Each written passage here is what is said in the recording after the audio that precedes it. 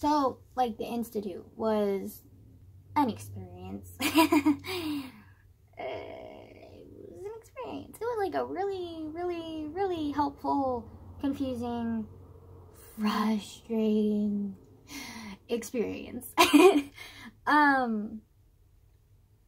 Yeah, so basically, like, after 12 hours in ER, like, an ambulance came from all the way in Vancouver, which is, like, Bay Area, like, which is, like, super far away from San Francisco, so, like, but unfortunately, like, they didn't have any open beds in any of the mental hospitals, like, near where I live, like, in the Sacramento County, or even Roseville, so the only one that had an open bed was all the way in Vancouver, which is, like, an hour away, if traffic's okay.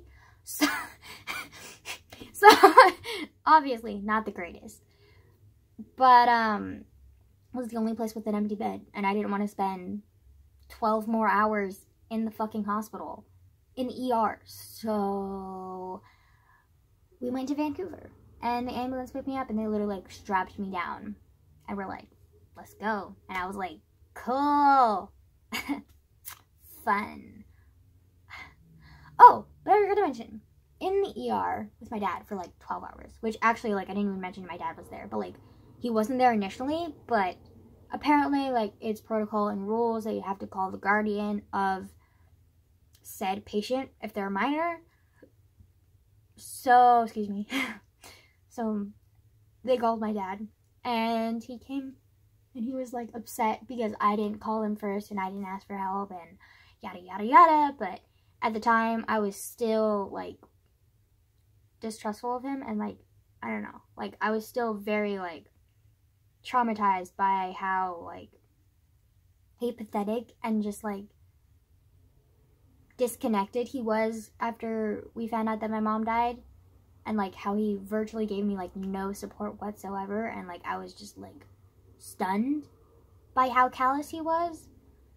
And, like, I was still very hurt by that, so I still, like, didn't trust him, and, like, I still, like, didn't want him with me, because, like, I felt like he might, like, start a fight, or he, like, might get angry with me, or he might, like, think that I'm, like, because for a long time, like, he's kind of always thought of my mental health issues and my trauma as something big, but, like, I was able to handle it, and it was, like, controlled, and it was okay.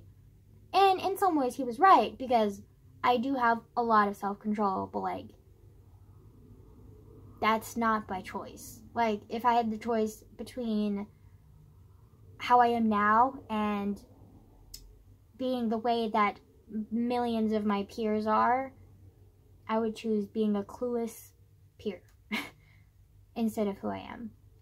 But I can't change what I've gone through, and I can't change who I am, so I just kind of have to accept it, and someday love myself, but that day is not today, so we're just gonna move on.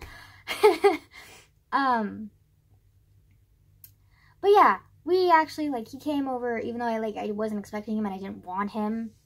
It was actually really great that he came over, because, like, he realized, like, the hospital was, like, good for both of us, because, like, it helped him realize just, like, how serious, like, my problems are, and, like, how seriously I need support that he's not giving, because he doesn't know how to give it, which is understandable. Like, he never was exposed to, like,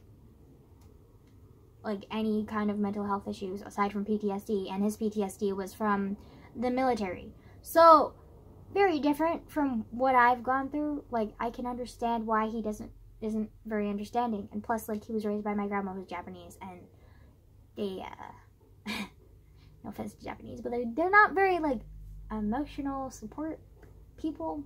They're not very emotionally supportive. So, he just kind of grew up in that kind of environment. So, like, he doesn't know how to emotionally support somebody very well. And plus, like, he doesn't really understand mental health issues, like, at all. So, I didn't expect much from him, but I got even less than my worst nightmare. Because, like, he just was completely clueless and, like, didn't help me at all. And I just, like, I couldn't wrap my head around it, and I was like so hurt and so like shocked by it that like I just couldn't handle it. And I thought that at the time that like him coming over would like make me feel like worse. But it turns out that my hospital like was a huge like shock to him, and he was hurt as well because he knew that I didn't trust him. Well, he didn't know until I was literally in the ER about to be 12 hours away from being transferred to a mental institute, and hadn't called him because I didn't trust him. And it was very obvious, even though I didn't say so, he knew. So he like was shocked by both the fact that like I didn't trust him and that my problems were very, very serious, more serious than he ever could have anticipated. And like I think that those two things were like a really good shock. Like I know like nobody likes being shocked, but like I think it was a good like lesson for him, because like he actually like talked about like how the reason that he acted so callous was because he was legitimately like confused and like didn't know how to react, because like he knew that my mom hurt me. So like, and he didn't particularly like my mom, and he didn't understand mental health issues. So like he didn't understand that she was like mentally sick, but she wasn't like crazy, and she was actually a really good mom, and she really did love me, and I really loved her. And like I don't know, like he just couldn't understand or fathom it. So plus like he's so used to like shutting down his emotions because of how he was raised, but also because of the military. Because he talked about when we were in the hospital together that because he was in the military for literally decades. I'm not even joking, like decades. Okay, and he like is a very sociable person. Like he loves interacting with people. He loves being connected with his people and his family and his home. Blah blah blah. So when you're in the military, like you get really lonely because everything's all business. Like you never really stop working. Like even your work buddies, like they're not really like true people that like you really like care for. Well, I mean, you do, but like it's not the same, you know? And so he would like get really homesick and really lonely and like really like emotional. But you can't have that if you're a soldier. So he learned to like not dissociate per se, but like disconnect with his emotions. But like he's been doing it for so many years now that like it's become a really bad habit. So even now that he's out of the military, well, I'm sorry, he's not completely out of the military. He's like on reserves. But like still, he's like pretty much retired from the military. Like he's not active.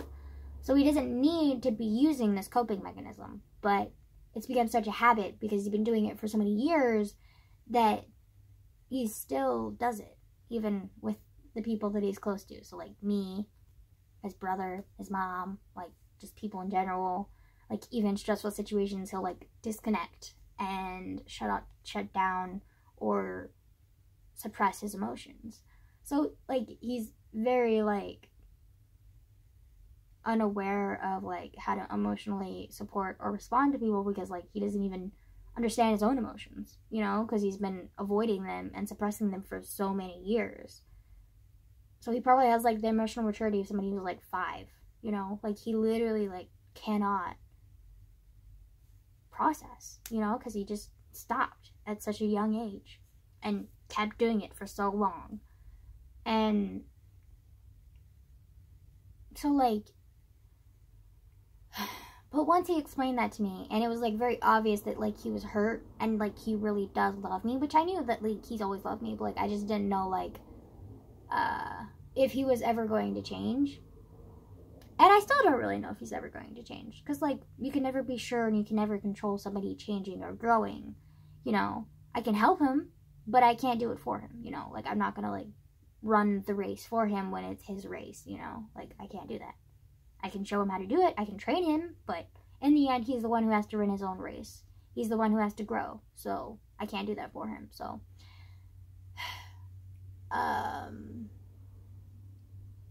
but anyways, like the 12 hours at the hospital was like really helpful and like helped us reconnect and like heal and like get to know each other more. and like understand why we are the way that we are, you know, and like how we respond to people. And like, I really think that he needs therapy, but he's not really willing to do therapy unless it's for his PTSD, but he doesn't want to do therapy for like anything else. But, and this might be mischievous, this might not be, but like, there's this program at Kaiser called IOP. It is basically like a group therapy with parents to help them understand and learn coping mechanisms for the kids or the teens, as well as the parents, so that they can cope with their child's mental health issues as well. Which at first I tried this, but I tried this on my own because I knew that my mom wouldn't be able to handle it, and at the time I was still very untrusting of my dad's like emotional capacity, which he still basically has the same emotional capacity, like he's still stunted. But the difference now is I at least have like hope that he can change, because our stay at the hospital and like just the past, like, he only visited me at like the hospital like 3 times, because he could only really visit on weekends, because Vancouver's in the Bay Area and we live in Sacramento, which is the valley, so like it's an hour-long drive if you're lucky. But if there's like severe traffic, like it's just like ridiculously long and so much gas and like blah blah blah blah blah. So he only visited me like 3 times, like for each like weekend, at the hospital. But like in those times, like he's very like supportive and he's very like understanding, well not understanding, but like trying to understand and like caring, you know, which I'm not like used to. So like that was like really eye-opening into the fact that like he really is kind of like a helpless child, like, and he just needs to like relearn how, well not even relearn, but like learn how to cope and like deal with his emotions instead of suppressing them and disconnecting with them, you know, because that's not healthy, and he's never going to have a real relationship with anybody in his life if he continues doing that, you know? So I personally think that he needs therapy for that specifically, not just PTSD, but he's never going to realize that for, well, I shouldn't say never, but he's not going to realize that for a long, long, long time. So for now, we're doing the IOP program together, because it's kind of mischievous in the way that like I'm kind of guilt tripping him low-key. Like, I'm not straight out saying like, oh my god, I can't believe you're not doing this for me, because this is like for me and you're gonna help me with this, blah blah blah. But like subtly I keep giving him hints like, I would really appreciate it if you went to the IOP program with me, because like the IOP program is like really good for us, and I really think that you need to learn more about my mental health issues and how to cope with it as well, because that way you can be more helpful to me and our relationship can grow and blah blah blah blah blah. So kind of guilt tripping him, kind of mischievous, but like also he really needs this kick in the butt to like get moving, because he's not going to do it on his own.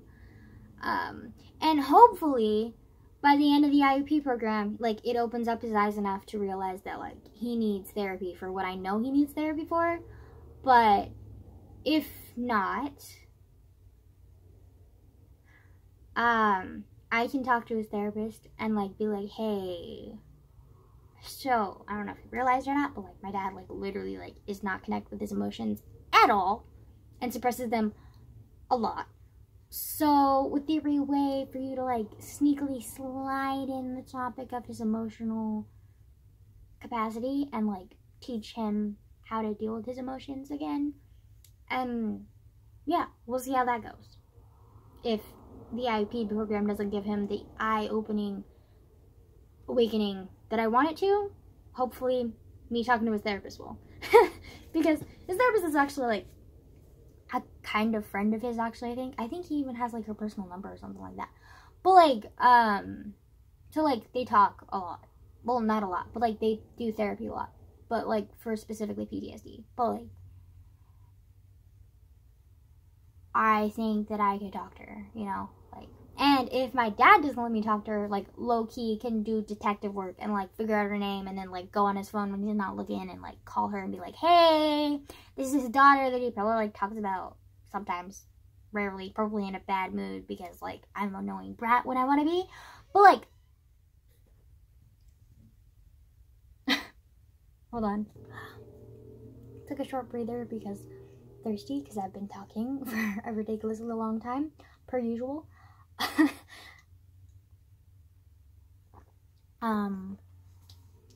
But yeah, so if the need arises, I will do some detective work, but like probably won't need to. I'm hoping I won't need to. But yeah, so my dad and I's relationship has greatly improved. Unfortunately, low-key been like trying to like work on my dad and uncle's relationship because their relationship is really bad right now, understandably so. But I'm trying to like get my uncle to like go of things because my dad is really trying. He's just really, really, really slow and in denial of being slow. And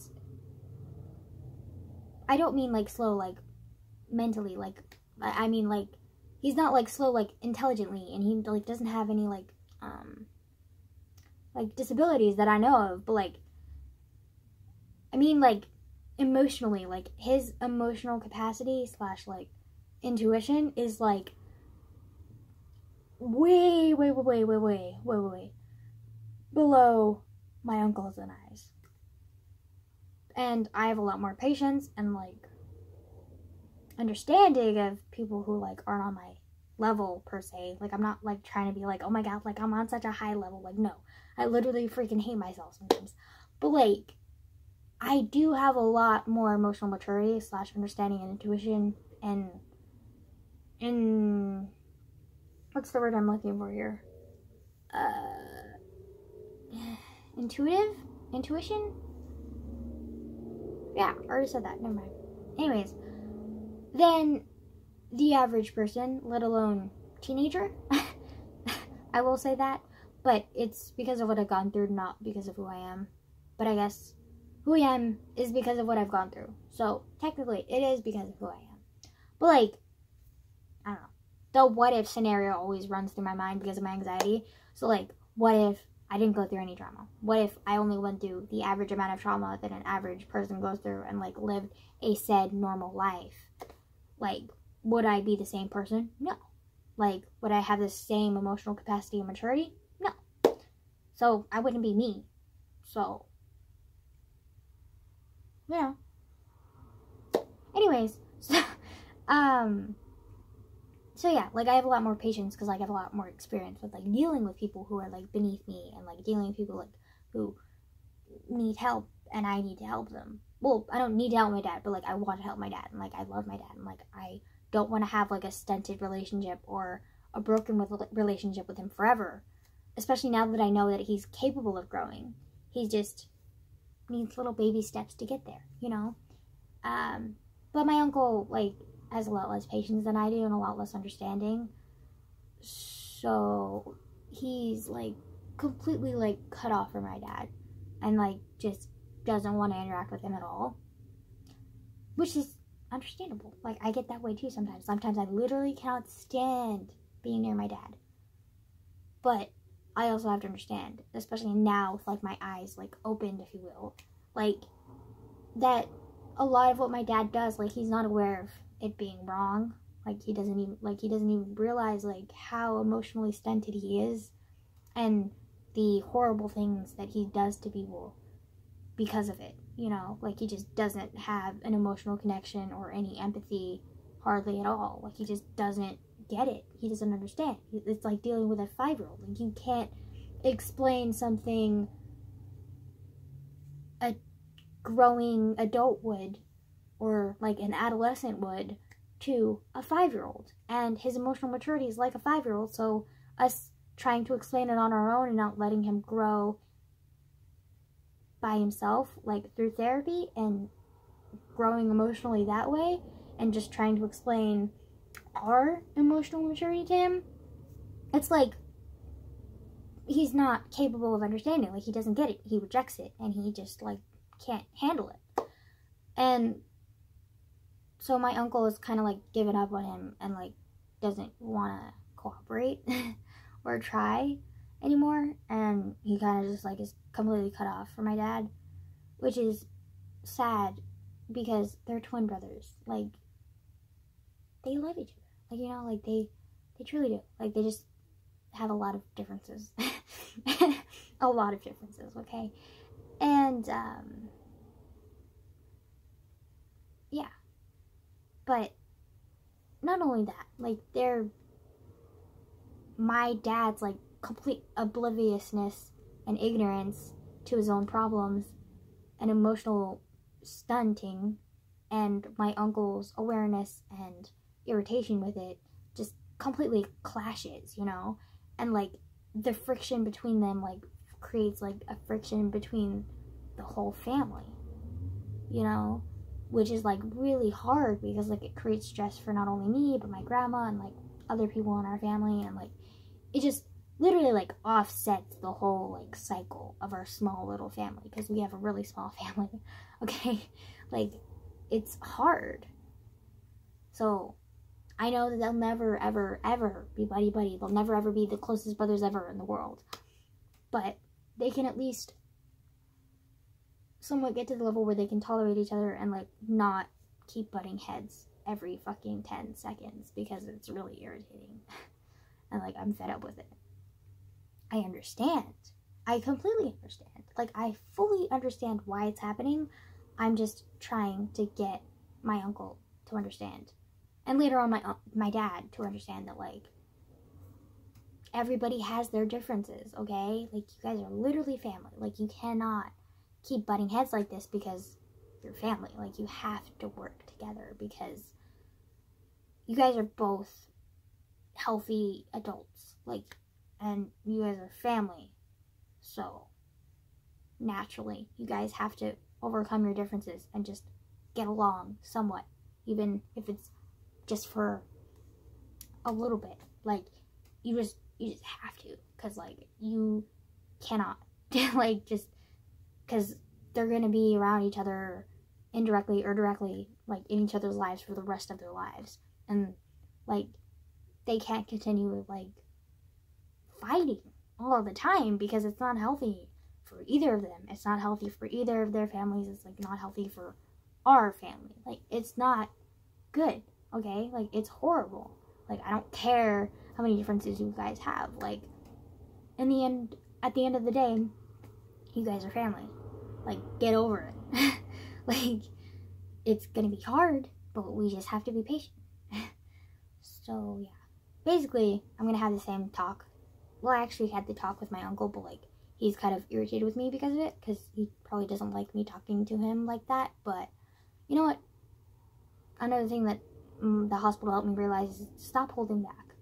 Like, in my mom's death, I still hate saying that word, really helped me with that too, because, like, I realized there are so many things that I've missed out on life because I held back, and I don't want to continue doing that anymore. So, like, from now on, I'm not just going to be honest, I'm going to be, like, forward and, like, not hold back anymore. Like, I'm done, like, suppressing, like, my needs for the needs of others purely for the sake of avoiding confrontation, because sometimes confrontation is needed to get your point across. Like, sometimes, like, it's needed. Sometimes so-called disrespect is needed if somebody's disrespecting you first. Like, sometimes confrontation can be a good thing in a controlled environment and in a healthy way, not repeatedly over and over and over, or irrational, like, erratic confrontation over and over and over. Like, that's not healthy. But, like, confrontation where you get your point across and you resolve an issue rather than leaving it unsaid and, like, brew, like, what's the word I'm looking for? Grudges and, like, resentment towards each other.